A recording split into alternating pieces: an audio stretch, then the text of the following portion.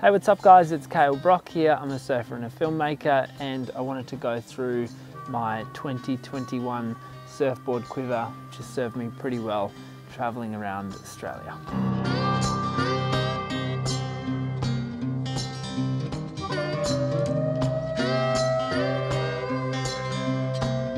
I remember when I was younger, growing up, I had to save for 6 months, 12 months to buy a surfboard, and it was my most cherished thing. I remember sleeping next to them at night, the first night I brought them home. So now that I'm sort of working on all these projects and having access to so many surfcraft, it's not something I take for granted.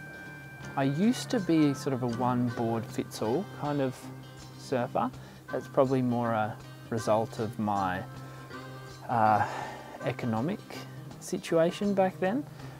Whereas now I do see a lot of value in carrying that quiver of different surfboards. I think essentially for a lot of people you need three boards. You want your performance board for decent waves, your everyday kind of board. That's the one. You want your like a fish, like a playful board for small waves and stuff like that. And then you want some sort of mid-length or bigger board, either for big waves, if that's your thing. If you're going to surf waves that require you to get off your everyday performance board, or if you're not in that situation, then you want something to be able to play around on when the waves are really small, so that you can still get out in the water and still sort of tick that box and get wet. And that's why I love the idea of a mid-length or a foamy or something like that. I'm going to start off with the board that I've ridden most throughout this year, and that's the winner of our board test at the start of the year, the Inferno 72 from Sharp Eye. So this board really stood out in the board test from the get-go. It was just a really easy board to get used to, really alive, and it just wanted to go. There were times where it felt a little bit crazy, like it had too much get up and go. But as I said in the board test numerous times, I much prefer to rein in a bit of a crazy board than try and over surf a really stiff board.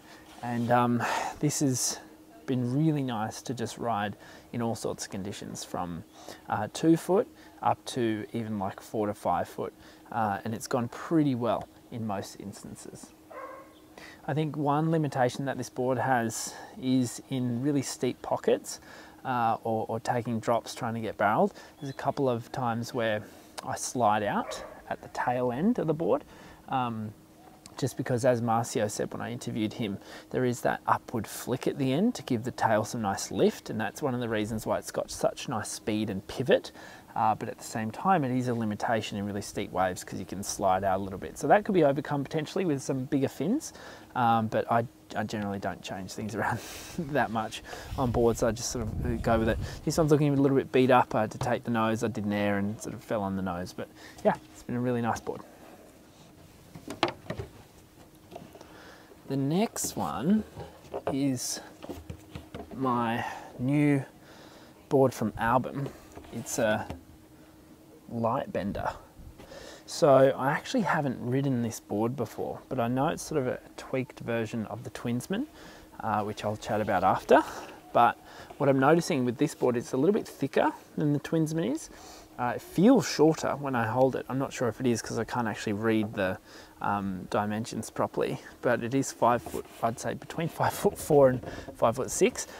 What I noticed straight away is that duck-billed nose as well, similar to my Townsend, which I'll show you guys after.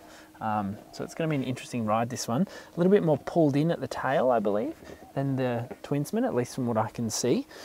I might try and rip into that tomorrow. So that's the only one I don't have any footage of. I'm really looking forward to trying this, particularly as a sort of nice healthy segue intro into my twin fin board test that I'm running next year. Changing surfboards can change your surfing. I've coached quite a few people who have really been being held back by their surfboard, mostly in the case that it's too small. and too under-volumed. So they're not getting enough paddle power beneath their chest and they're not able to catch waves effectively. I think that's a really common thing amongst intermediate surfers who rush off those bigger boards onto a really tight performance board, and it only hinders them. The next board is my Hayden Shapes Cohort. This was a sort of last minute tweak in the Everyday Surfer board test. Initially I rode the PU version in the test and I found it a really nice board, but it just didn't quite have that pop, that zing in waves, which I really like in a board, whereas this one did. At least in smaller waves it had a little bit of limitation, I felt, but then I had a few sessions where the waves got a little bit steeper, a little bit more powerful, and the board really came to life, particularly in the pocket and on rail at the same time. So it's become a really nice go-to for me when the waves are 3 to 4 foot and above, or I'm looking to just sort of get barreled. I know I'm probably going to beat up my board or something. This thing's a beast in terms of construction. Like it's held everything so well. There's hardly any bumps. Normally there's a lot of bumps on all my other boards. I even dropped it on the nose and there was like almost nothing that happened. I dropped it from a fair height and there's only a tiny little crack that I had to fix. So this has been a really nice all-rounder. My brother got one of these boards and he really likes it as well. So yeah, that's been a good go-to to keep in the quiver just when the waves get pretty good.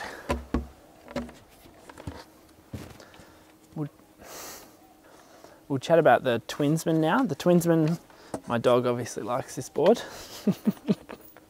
The Twinsman is the best twin fin I've ever ridden before. I'd probably only ridden maybe 3 twin fins before I rode this one, and it immediately rose to the top of the Everyday Surfer board test that we did.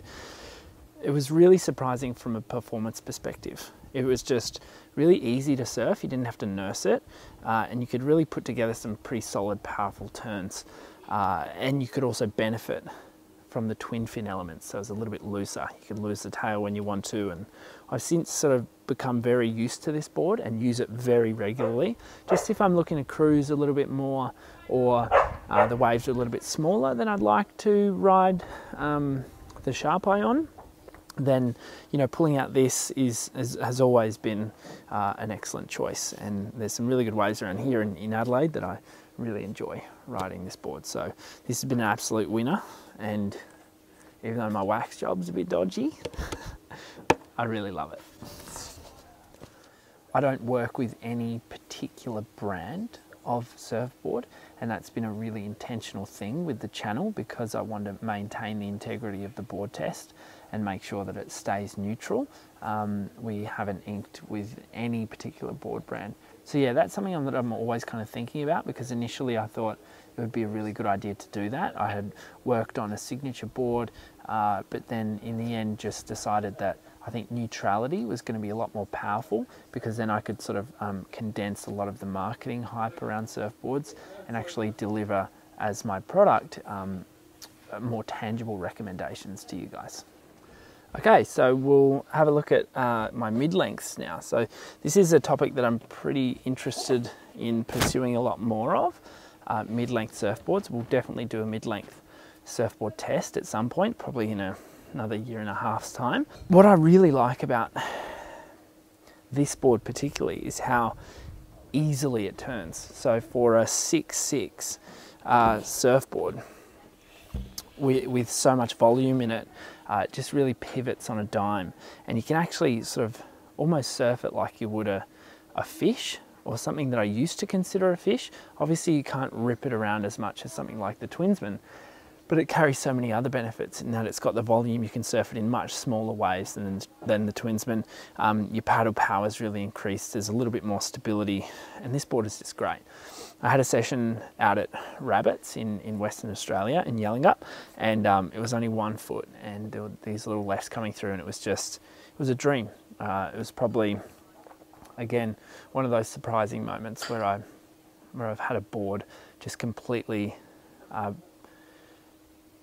exceed all my expectations when it comes to performance. So I really think this is a fantastic board for for a mid-length play around thing, for anyone who wants a mid-length, but I also think it's a really good board for late beginners to intermediates to learn on and start learning turns on, because it's got that stability and it's also got that nice pivot.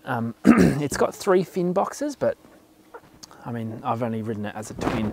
I think if the waves got bigger, I might put a little trailer in there, but I just really like it as a twin, less resistance and a lot more zip. So yeah, love this board, it's really cool. So this board here is something that I asked Nathan at Album to shape me. I asked for a board that would be good in big waves, and then something that I could also ride at somewhere like the Pass when it's small, or something like that. So I got this, and it's a 7.0 Townsend, and it's such a gorgeous board. It's got that nice pulled in tail. It's got a little bit of lift in the tail for small waves, and of course it is a twin fin. I just find that, again, this board felt a little bit gunny when I first got it, and that's because it's got those gun elements that I asked for. But then once you actually pivot on the tail of the board, it actually surfs really well. I even took it out the other day on some 2-foot surf, and it just performed really well. It almost turns as well as the mid-strength, the Chili, but not quite. But obviously that's expected, because this was built for big waves, not tiny waves, but to be honest, it goes really well in small surf as well. I love this board. It just paddles really well and just glides, and I think it really adds like a nice long board alternative if you're not keen to ride like a 9-foot board or an 8-foot Mal. You can ride a 7.0 mid-length and still do some turns and kind of beat the crowd, which is always nice. The last board that I'll talk about is the Smooth Star. So you guys know I've been a fan of Smooth Star ever since I sort of started this channel, and when I was on How to Rip, the guys reached out early on and said, hey, do you want to try one of these boards and let us know what you think? And I tried it with pretty low expectations, because I had tried surf skates before and hated them. They were just so not close to surfing. And I jumped on this, and I think I tried to skate it, and the guys were like, no, don't skate it, just literally imagine that you're surfing. And it just clicked, and it's such a close movement in terms of how it mimics surfing, and the same technique required in surfing is what you need here on the Smooth Star. So that's why I've incorporated it into the channel a lot. I've incorporated it into all my online courses, and of course I incorporate it into all my retreats as well.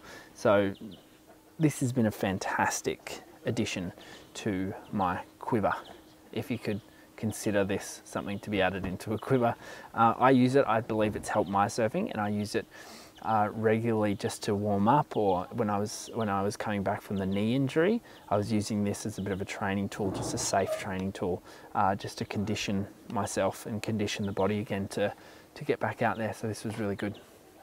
It's been a pretty cracking 2021. Got to be in West Oz for 9 months, which was really cool.